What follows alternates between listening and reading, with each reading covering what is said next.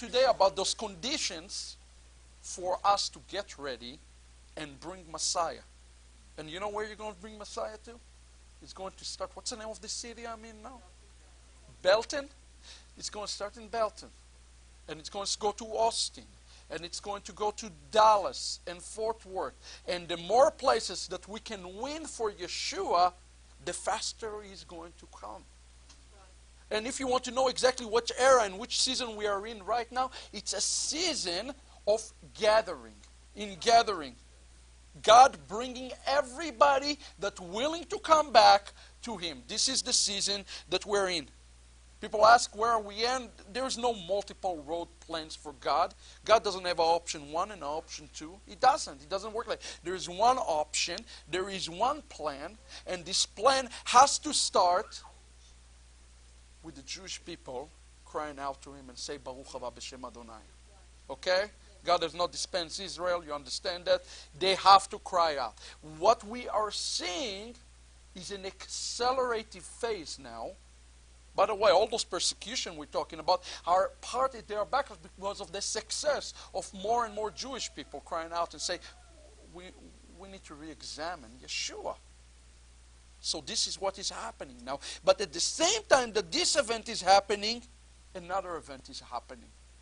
The return of the nations back to Messiah, the true Jewish Messiah. Recently I was in a Christian church, and when they introduced me, they said, today we're going to learn about another foreign faith called Judaism. Matter of fact, we're going to, after the Shabbat, sell this video so you can listen to this particular one, to the CD. And I stood up and I said, excuse me. And then they said, well, next week we'll have the Muslim imam here to learn about another form. I said, excuse me, there's a little problem here. Because Yeshua was a Jew, and when he's coming back, he's coming as the greatest Jewish rabbi. Amen. So get ready. You're going to have a big surprise. Big surprise for this. But anyway. Yeah, this is aside from this. So where are we today? Where are we today? There's a scripture in the book of Acts. You can make a note for yourself. In the book of Acts, chapter 13, verse 48 and 49, it says this, and when the Gentiles heard this, they were glad and glorified the word of the Lord, as they, and as many as were ordained to eternal life believed. Many believe. I want you to underline the word, many believe. Because we're in an age of people coming to understanding that there was a tragic mistake that took place 2,000 years ago. Many believe among the Jews, but here it's talking about the Gentiles. And then it says, and the word of the Lord was published throughout the region. The word there for published, in the Greek, it's the word expanded. Expanding beyond physical border. Yeshua's name went from being this big to being this big. And I'm going to tell you something for Bet Filah here. Bet Filah, right? It's time for your city. I know what I'm praying for. I'm praying that no walls will be able to contain the growth that you're going to see in the name of Yeshua. You understand why? It's not a prosperity gospel. It is the name of Yeshua that is to be expanded. It's not about us. It's about Him. Blessed be the name of the Lord. So there is a transformation that took place, and the name Yeshua is to be expansion. So our ministry is involved in this particular thing, expanding the name of Yeshua beyond one physical border.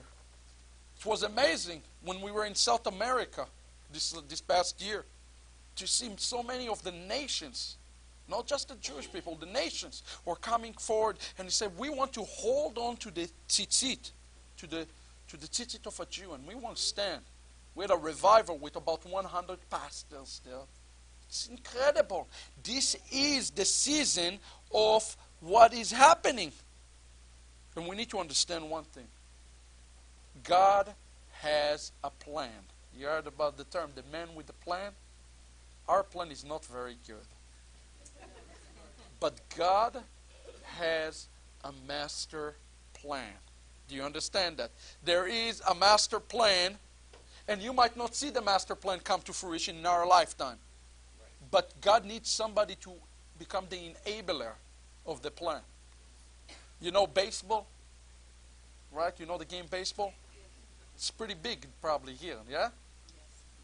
I don't like baseball. But in baseball, I learned. I have a guest from Israel. What they want to do, they wanted to go to see the Rangers and to eat Hebrew national hot dog. So we took them to the game. We sit there for about 3.5 hours. Nothing happened in this thing. We're just eating hot dog after hot dog, hot dog after hot dog.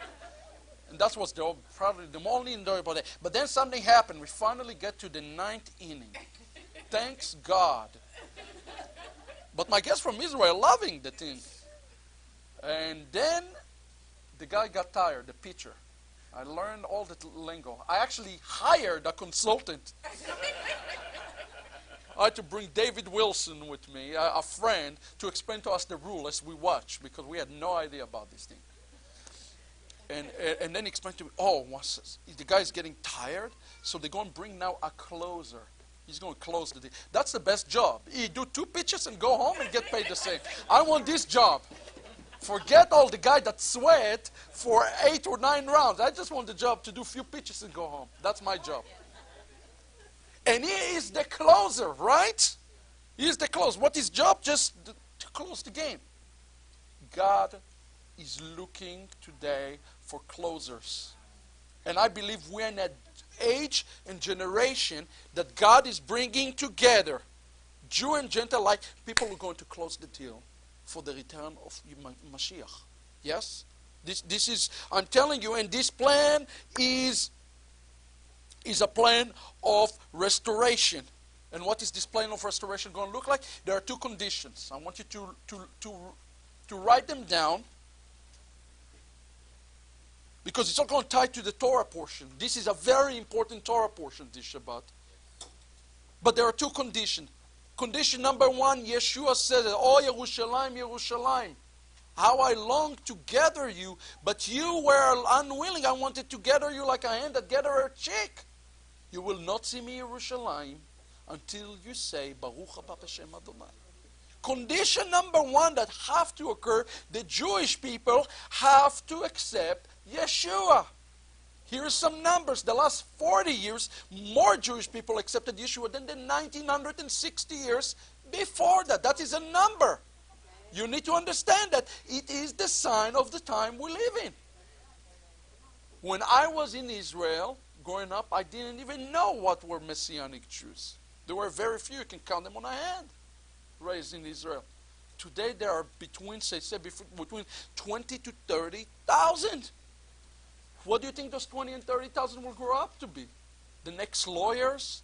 The next government official? Maybe the next prime ministers? We need to believe it's a revival. I believe that Messianic Judaism is probably one of the fastest growing sects within Judaism today, if not the fastest one. Yes. So this is condition 1. In the book of Romans 11, Paul equated the Jewish people, Romans 11:16, to the first fruit, or what we call in Hebrew truma. The Jewish people said, when the truma come back, all of Israel will be saved. Okay, so when there's a portion of Israel that come back, all of Israel will be restored. All the Jewish people will be restored. But God have planned for the entire world, not just for the Jewish people. In Romans 11, he said that it's also have to meet another condition. Basically, the fullness of the Gentiles have to be met. What is fullness of the Gentiles is all about? What is this term? It doesn't mean that they're full of themselves. That doesn't mean that. The term the fullness of the Gentiles actually used in another place in the scriptures. Anybody know where it's at? It's in Genesis, you're right. It's in the Torah. And the word fullness, or in Hebrew, melo, M-E-L-O, melo literally means fullness of their understanding. Do you understand? The church had the Jesus and the salvation part right for a long, long time. But they missed the fullness of the context. And the fullness of it, part of it's come through the Torah. No, if I hand you the book and I said to you, read the book, you'll get the gist of the book. But if you miss the first 100 pages of the book, then you know you're going to miss something in the story that is the foundation. Now let me say this again. Gentiles do not, now listen carefully. This might offend somebody in the room, but listen carefully now. Gentiles do not, when I said, let me explain to you what I mean by this, do not need to come back to Torah as much as they need to come back to the Jewish Yeshua. Okay, let me explain what I mean by this. The Torah is a tool to see Yeshua. Okay, it's a vehicle to get you from to see Yeshua. The Torah is not the final goal, though. The final goal is the living Torah. And the living Torah is Yeshua. Now, you want to ask yourself a question, if I Torah observant or not? The question is really should not be if we're Torah observant or not. That's not the right question to ask. The right question to ask, are we Messiah-centered enough? You see, if you're Messiah-centered, you would live a Torah-observant life. But a lot of people live a Torah-observant life, then they're not Messiah-centered at all. Matter of fact, they end up losing Messiah. And why would you want to go back to kindergarten when you were wearing diapers when you would want to go to first or second grade? Because most of you from the nations, I want to give you this. I've been ministering for a long time. Do not fall in love with the Torah. Fall in love with the giver of the Torah. Yes? Amen? And you understand what I'm saying? I'm all for Torah. But let's make sure Yeshua is in the middle of the Torah. Amen? So there is a restoration, an element of restoration that needs to occur also among the nations. And I want to tell you something. God is doing amazing things. Amazing things among the nations right now. Coming back to the full context of Yeshua. Now, the problem is a lot of people look at this equation of those two events and say, no, first the age of the church needs to stop, and then Israel will rise up. But that is not what the scripture says. Those two events are actually going to happen in parallel. The more of the nations that are coming back, the more that the Jewish people are going to come back. Because guess who's going to provoke them to jealousy? It is not going to be the Jewish people, sad news, because they look at people like me and they say, you are an enemy. But they look at you and say, you Jews? And I'm thinking to myself, if I wasn't Jewish, it would be crazy to give every Shabbat up. Instead of going to the lake right now, or I saw those guys in the lake with their boat. You know, baseball. Oh, no, I wouldn't do that. You see, that's where you lost me there. Almost you had me. No, that was a good one. Or to go into, I saw a beautiful farm, riding horses, doing something fun. You ready to come on a Shabbat? That's crazy. If I wasn't raised in this all my life, it would be very strange. But the fact that God imparted on you to come and observe the Shabbat and live as Jews, yeah, it's to me, it's something I cannot really comprehend in my mind, to be honest. But that's your ammunition, and that is your testimony to the world. It's amazing, because it's not something you would want to do in your own flesh. It's something that there's something bigger than you is doing. Now, everything, there is a very important principle, what I call kingdom of God principle. So where are we at now?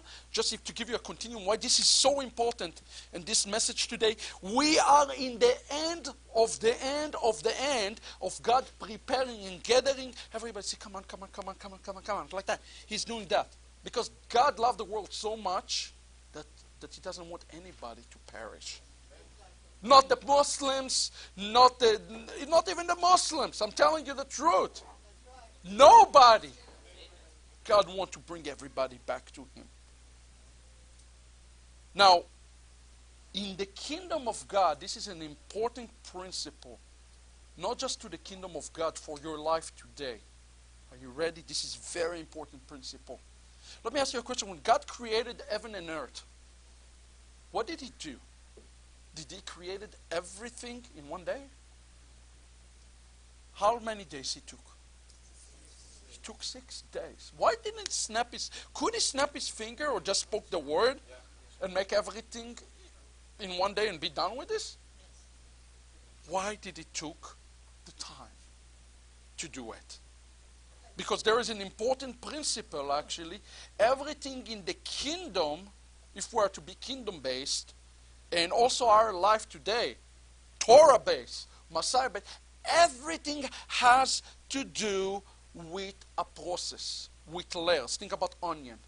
You're peeling the onion, right? And it becomes stronger and stronger, the smell, as you're peeling kind of the onion. The same is true about the kingdom, of us building the kingdom, about you building your congregation, about your life with the Lord. It is a process. It is not, am I saved, yes or no?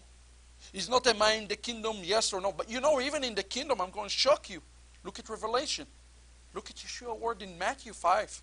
He said, if you do not observe the Torah, he didn't say you're not going to be in the kingdom. Amen. He said you're going to be called least in the kingdom. There's a big difference. You see, even in heaven, it's not, am I in, yes or no? Do I put my quarter in? No, that is nonsense. Even in Gan Eden, it's going to be levels. There's going to be rankings. Okay?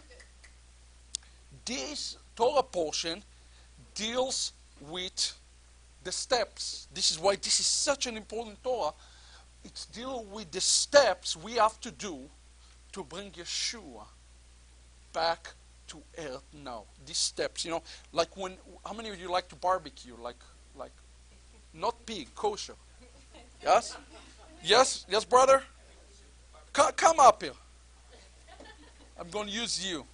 So you are like a serious barbecuer, yes? Well, I'll try, so No, not trying. Because I'm coming over to meal tonight. Now he's not. Okay, what's your name? Joseph. Joseph, okay. Joseph, tell me, what you like to barbecue? Like the barbecue steaks. Okay, let's stay there because it's fit my palate very good. Okay. Now, Joseph, when you barbecue a steak, tell me what the steps you... What do you do? I like to marinate it. Well, do you sing to the meat? I don't sing to it. No, you don't say, oh, you didn't get to this level yet. Okay, that's okay. We'll forgive you for that. But that's okay. Let's talk about the marinade. So you get the steak. It's frozen. What the first thing you do? Yeah, let it thaw out a little bit. You let it thaw out. Okay, what then? Put it in the bag so I can marinate, let it sit for a little while. Okay, what kind of marination? I get the little Heinz sauce. Nothing damn fancy. I'm ready to go to Oneg. What about you? Okay, so you let it marinate for a while, and then what do you do? Like I get the grill ready, start putting the charcoal, get charcoal ready. And You don't just take the steak, right? Yeah. And you just take it frozen and slap it on the grill. No, you can't do that. You can't do it. Why can't you do that? Well, you could, but it'd mess it all up. What do you mean by messing it all up? It'd be all burnt on the outside and raw on the inside. And So will not you have would- much you couldn't flavor. eat it, no. All right, give him a hand. He know how to make his meat. You see, you're absolutely right. When you make a piece of meat, you want it to taste. You know what I do? I sink to the meat, I season it, then I put the kosher salt, then I let it rest, then I sink some more to the meat, then I put some kosher salt, and then I pray over this thing, and that it's turned good, you know, and then I put the charcoals, and then I like to put a little mesquite wood, you know, it sounds good, no? Because it is a process. If I just take the piece of meat, I just put it on the meat, it will taste just like a piece of meat. It wouldn't taste all that great.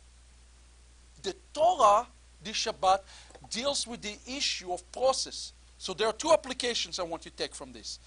Application number one for your life. Everybody in this room is in a different place as far as your process. Do you understand that? Different people are in different places. And we are not to judge people on base of where they are. This is important. Some of you even have a family and friends here that are in the church. And I know maybe some relationships can be very hard because of that, because they don't understand the Messianic. They don't understand what the Shabbat. Well, guess what? Let it be. Let it be. Ask yourself a question. Are they growing in God? Or they're not. If they're growing in God, then guess what? They're in a different place than you. But they're progressing. Right. You're progressing. Everybody progressing. Baruch Hashem. Right. The problem that we are doing a lot of time is we're trying to say we all have to be in the same place, and we don't have to be in the same place. We absolutely do not. So one thing I want you to take and meditate this Shabbat upon is the question, where am I? And really the question, am I progressing? The question you have to ask is, we all say I'm a work in progress. We all are work in progress. But am I progressing toward a better relationship with Hashem or not? And then the second question, this is a bigger question because it's not only about us. God has given a condition to the Messianic movement through Torah, what is going to take to bring Mashiach. I'm going to show you a great mystery and secret in the Torah today. Speak specifically of Messiah, to show you that there's a global principle. That's why I call it a kingdom principle about bringing the Mashiach. And if you will be here in the yeshiva in this afternoon, we will expand on this idea. Okay? So let us look for a moment at this principle. And everybody know the story of Korach, right? Rebellion. I don't want to talk about rebellion today. Just don't do it. Just don't do it. Because God will smite you if you do it. God put whoever He put in charge, and you need to submit to your leaders. That's it. I don't have anything else to add about this today. I mean, I do, but it's a different message, okay? But I want you to see what is happening. There was a very interesting thing that is happening in Numbers, in the book of Numbers, the 17th chapter, right?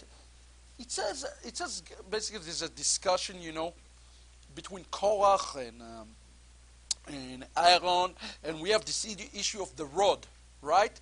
And it says in verse, I will read it to you, but if you want to go to number 17, verse 20, you can go there too. And it says this, and it shall come to pass that the man I shall choose, his rod, shall bud. And I will make to cease from me the murmurings of the children of Israel, which they murmur against you. Now let's look at verse 21. And it says, and Moses spoke to the children of Israel, and all the princes gave him rods, from each prince one, according to the father's house, even 12 rods. And the rod of Aaron was among the rods. And Moses laid up the rods before the Lord in the tent of the testimony. And then listen to the next verse. This is the verse I want you to pay close attention to, verse 23. And he said, and it came to pass on the morrow that Moses went into the tent of testimony, and behold, the rod of Aaron for the house of Levi was budded, and put forth buds, and bloomed blossom. So the tree start to develop blossom. Can you imagine? Not the tree, the rod. A rod start to blossom with flower. And ripe almonds.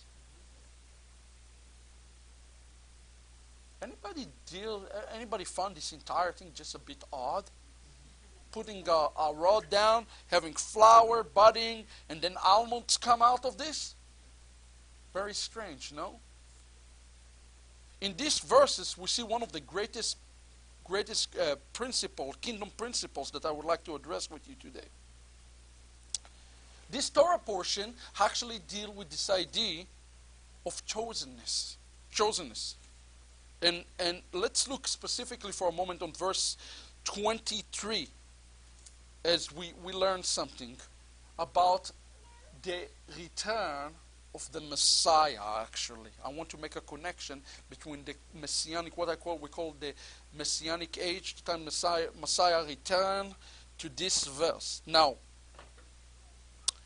the Jewish commentator, the French Jewish commentator by the name of Rashi, how many of you have heard about Rashi? It was French, one of the famous Jewish commentators, explained to us something very important. You notice that the flowers came out of the rod. He explained that a flower is coming right before fruit have to occur. Okay? There is a very important principle here as well. Flower, blossoming is occurring before there is fruitfulness. Okay? And then there's a second thing. And here's what Rashi say. And I quote. Rashi, there was a commentary that's written on the entire book of Numbers. It's called Numbers Rabbah. It's going back to the 1st century. It's a full commentary of the book of Numbers. And they asked the question, and Rashi quotes this. He said, why did they produce almonds? Why did this rod produce almonds? Why didn't it produce pomegranates? Would make more sense, right? The pomegranates of our own, or nuts. And then he explained, he said, Israel is likened to almond, as it is speaking about the future blossoming of Israel as a nation. It's speaking about the future blossoming of Israel as a nation. And then it's going to continue on shockingly, and it's making this point, this sermon, and it says, the same rod that was in the end of the king, was the same rod, that's the rod of Aaron, was at the end of the kings until the destruction of the second temple. And then it became hidden. Listen to this amazing commentary. It became hidden. This is now it's becoming really interesting, and you see the principle, the kingdom principle here in a second. It says, this is the same rod that King Messiah, the Mashiach, will hold in his hands. As it is written, the rod of thy strength the Lord will send out of Zion. Rule thou the midst of thy enemies. That's actually from Psalm 110. In essence, the sages understood in the Torah portion that it's have to deal with the condition of the blossoming of the Mashiach himself. What is the blossoming and the return? It's talking about the return of the Mashiach. This is what the Torah is really about. The rod or the handle of the rod is a picture in Judaism. It's represents the Mashiach himself, the blossoming, the return or the coming of the Mashiach. And in order for this to happen, specific conditions have to be met. You will see why it's an almond tree in a second. It will give you the answer. It's amazing. Now, like I explained to you before, a specific condition have to be met. I have in my house a bare spot. There is no grass in it.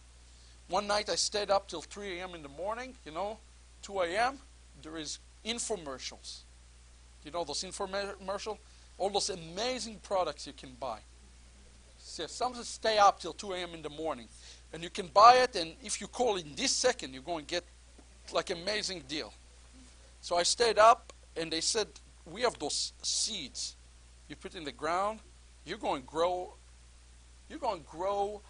grass on concrete even. So this is too good to be true. I'm calling. Stayed up 2 a.m. in the morning. I'm calling. Send me 4 bags. I'm so happy I'm getting my bags. I lay them all flat. Lo and behold, a week later, I have beautiful grass.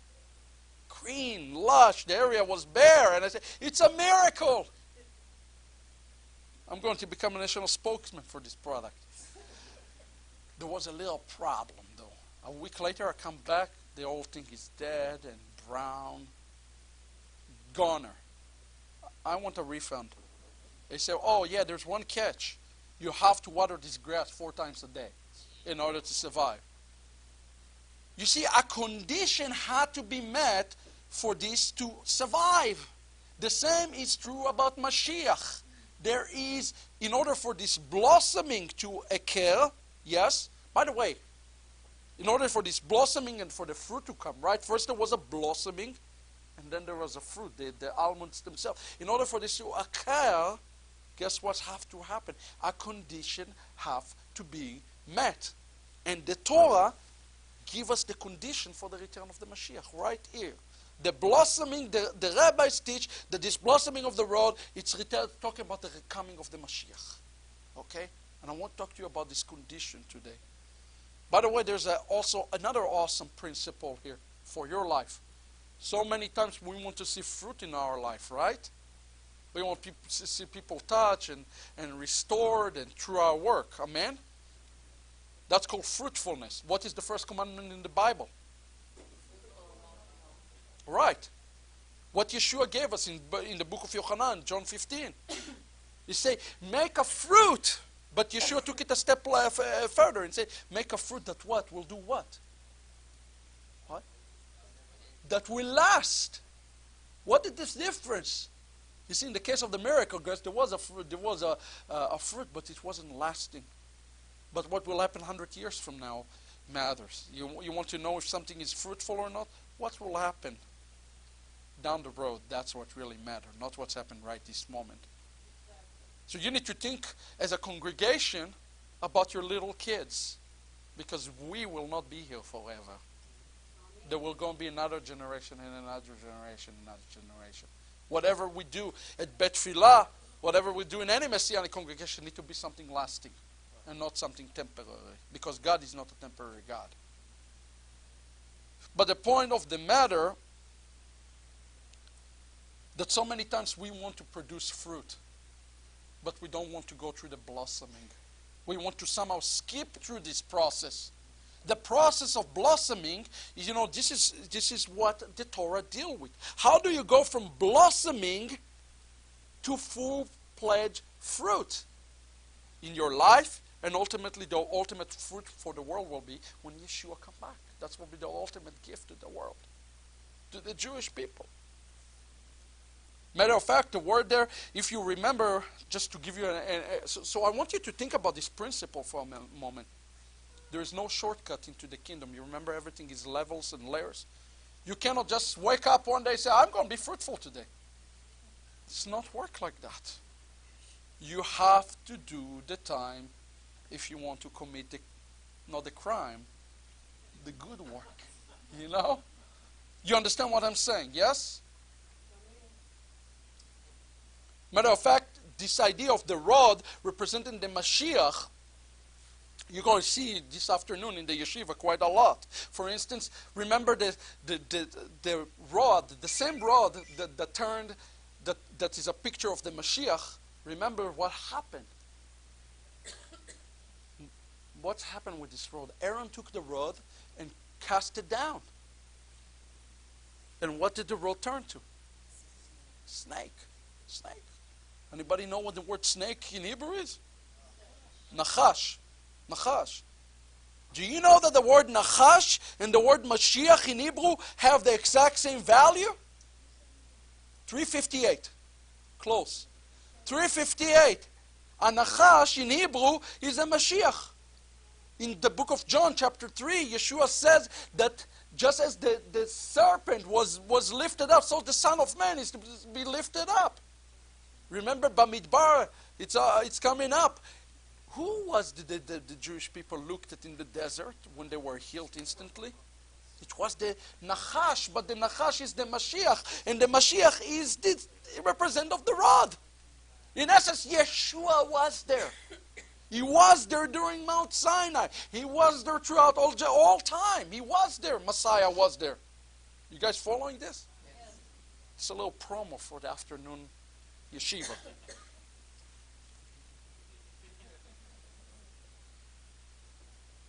So, what is this prime condition for the ultimate fruitfulness?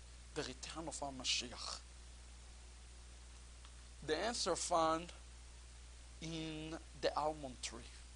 And now you understand why almond. The word in Hebrew for the almond tree, and the reason that almond tree was produced and not a pomegranate tree, is come to the word shaked. Shaked, it's S-H-A-K-E-D. Shaked. Shaked is the word for almond tree, for almond. Okay?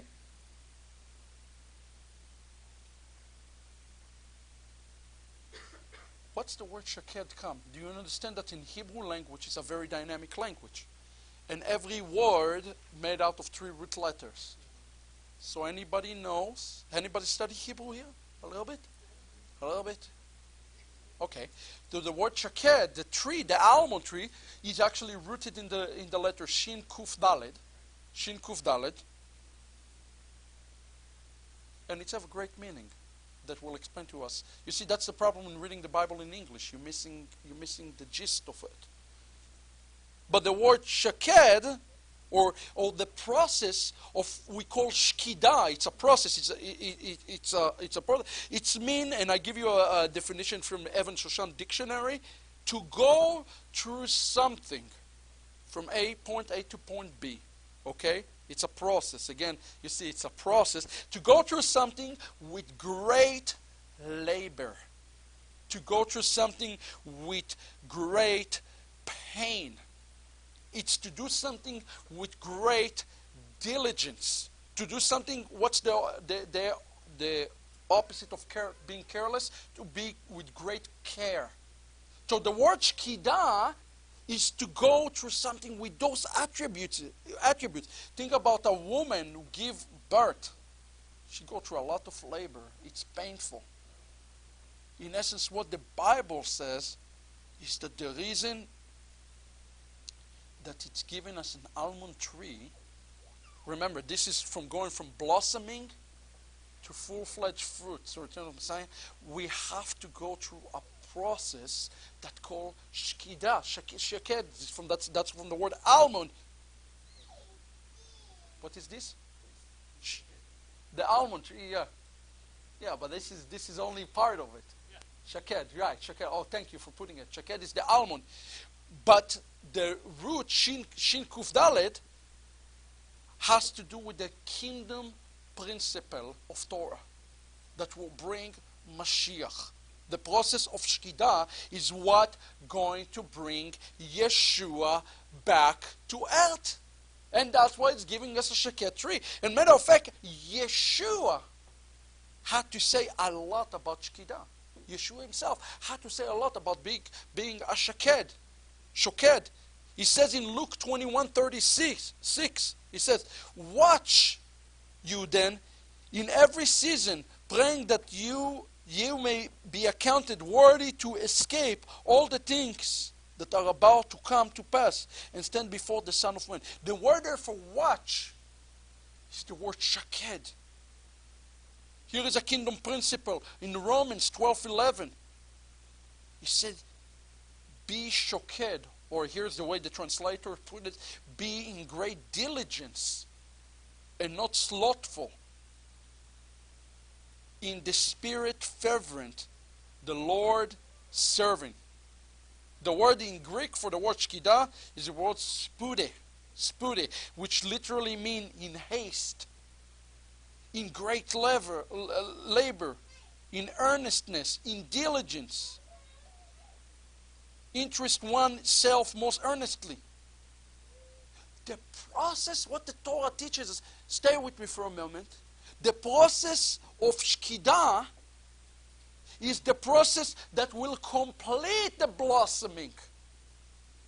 And why do we want the process of completion of the blossoming? Because the Torah teaches us only when the blossoming complete, the fruit, the flower fall, and only then the fruit is ready. Only then Yeshua is ready.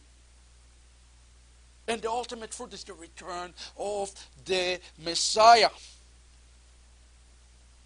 I want to tell you something. We are, with all my heart I believe this today, we are in the season of labor. Great labor. Painful labor. It is going to cost you something to make the name of Yeshua known into the world. But here is what this story is about. Are you ready now? This is big. This Torah portion deals with the issue of chosenness. Who got chosen?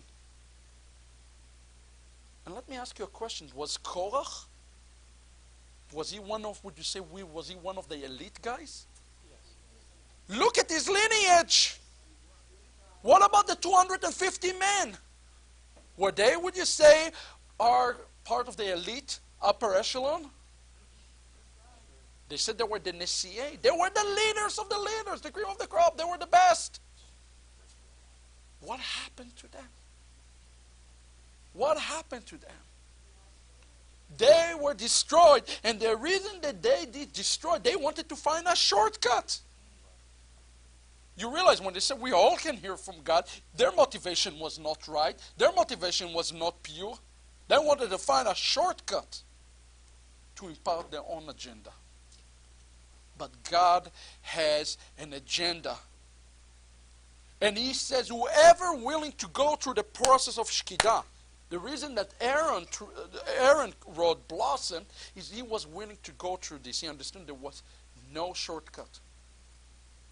Remember, here Aaron stood up in his inauguration, and his two children, Aviah and Nadav, turned to a barbecue. No pun intended. We're talking about, again, barbecue. But you remember it says, and Aaron held his peace. Right? That's not what it said, the scripture said. It says, and Aaron bled. That's what Vayadom Aaron. It's literally saying in Hebrew, that is inside, he was bleeding. There was no shortcut. The issue here is Shkidah. In Shkidah, and being Messiah follower, and being a Torah follower, no matter what the world said to you, there is no shortcut. There is no shortcut. And if we are not going to take a shortcut, I promise you something, God's going to bring us to the best, straight and fastest way. He will do that for you. That's called grace. That's called mercy. But there is no grace when there is no truth either. That's what my Bible tells me. So I want to talk to you today about these conditions again. I'm just about wrapping. What will bring Yeshua back is people like you in Belton, Texas, ordinary folks, stand up and really make a commitment. Not just to meet on a Shabbat, but to live for Yeshua. To live to your strangers, and those in the Catholic Church, and those in the Baptist, and those that are lost, and the homeless, and the poor, to do those things in the name of Yeshua. That is what going to make your rod blossom and Yeshua radiate in your life. But showing up here on a Shabbat one day a week is not going to do anything. I'm going to tell you the truth. It's a choice you have to make. The choice you're going to have to make to be a light to the Jewish community or not. As little of few as you have in your place here, but I'm sure there are some Jews. Listen to the end of the Haftarah in Isaiah 66, this Shabbat. It says, this is coming now, you don't even have to read the gospel. This is God's master plan. Here is the gospel.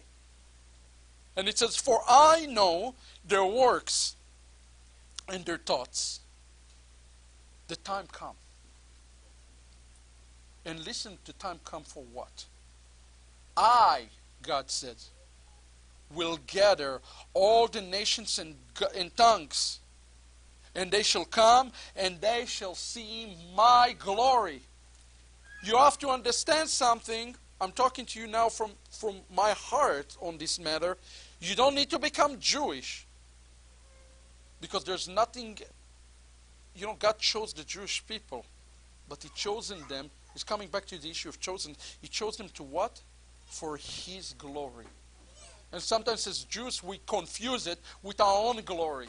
It is not our glory, it is God's glory, my glory. And He said, I will work a sign among them. By the way, who will gather? He will gather the nations. You see, again, God's plan for chosenness is not just for the Jewish people. God chose the entire world. You're talking about a big God? He chose everybody. But He have a way He's going to execute this plan. And He said, I will put work, a sign among them. Among who? Who is He talking about? No. He will put the sign, and listen, he will put the sign upon the Jewish people. And I will send such escape to them, unto the nations. They're going to go to the nation. You want to know who's going to be the greatest missionary? It's going to be the Jewish people. And God did not replace the Jewish people, or I'm following the wrong God. They're going to go to Tarshish, Paul, Lod, and that draw the bow, to Tubal, and to Yavan. Yavan is Greece. You know, it's talking Greece is a picture of the nations. It's a picture of the non-Jewish world. To their isles afar off, that have not heard my name, neither have they seen my glory, and they shall declare my glory to who? Among the nations. You are from the nations, most of you. I am here today. Do you realize we're fulfilling a prophecy here today in the house of God? No, I don't think you understand. Let me say it again. We are fulfilling a prophetic word of God in this Shabbat, June 8th. I'm telling you, we don't have to study prophecy. We can be part of prophecy coming to life. You don't seem that you understand it. We are not just to read the book, we are a part of the book. We are in it. You and I are in the book. This is exciting, no? So who is it going on? So look. Let's conclude this. There's a few more verses. And then they say, and they shall bring all your brethren out of all the nations for the offering unto the Lord, upon horses and upon chariots and upon litters and upon mules and upon swift beasts, to my holy mountain. Yes. This is Sukkot. You know, go to Zechariah 14. This is when everybody going to gather in Sukkot. To my holy mountain Jerusalem, said the Lord, as the children of Israel bring their offering to the clean vessel into the house of the Lord. And of them, this is also shocking to understand. And of them, who are the them here? It is not Israel. Israel is not the them. V'gam mehem. I'm dealing now with the principle of chosenness. Now it's going to sound almost anti-Semitic what I'm about to say. But it's not anti-Semitic. It's what the Bible says. And of them also will I take the Kohanim and the Leviim, says the Lord. How can a Kohen and a Levi be from the Gentiles? How can it be?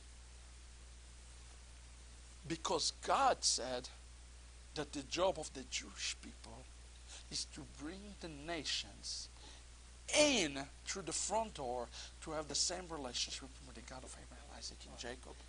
You're not second class at all. You have a potential to inherit the promises of the Jewish people. You're not replacing them, you're joining into them. Amen. Look at the promise that is given unto you.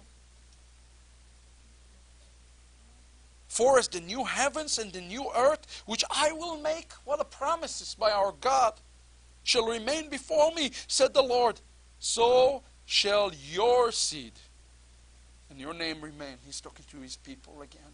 What a promise. Don't go against the Jews. And then it says what's going to happen in this day. Today, it's funny, we're reading it, it's Rosh Chodesh, starting to now.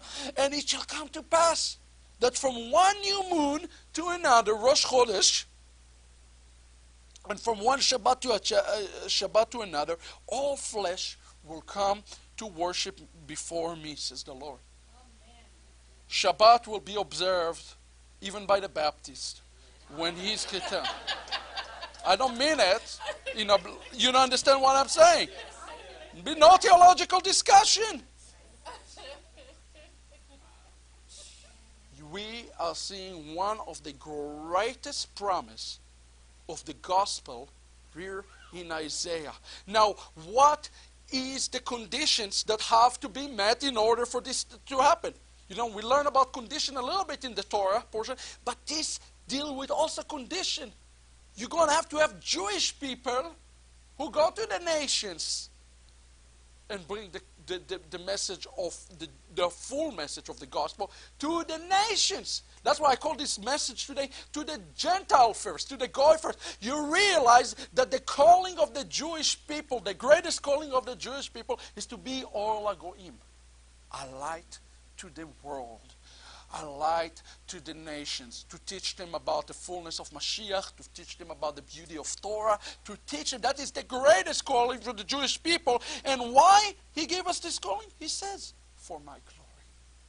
So you have to understand, that is the calling of the Jewish people. That is, when he said, when Paul said, what advantage did the Jews have in saying many ways? He's talking about advantage to bring the message to the Gentile. But here is the problem. Where do you think the Gentiles going to hear the message? If it's not, where do you think the Jews going to hear the message? It's going to be from the Gentiles. It is a chicken and the egg. Both parts need each other in this body. The Jewish people need the nation. You have a responsibility to support Jewish evangelism. If not in your city, then internet. That is your job. That is your duty. That is your responsibility. The church, that is the responsibility to do that. But here's the thing. How are you to do it? Now you know what is it that you are to do? Then the second question is how are you to do it? And we learn how you are to do it with a process we call shkidah, with great pain, with great labor, with great sacrifice. And by the way, if you choose to go through this, guess what's going to happen to you? You're going to become the priest and the Leviim, because you went first in line to stand before the Jewish people to bless them. When you do that, you will inherit those promises to the fullest.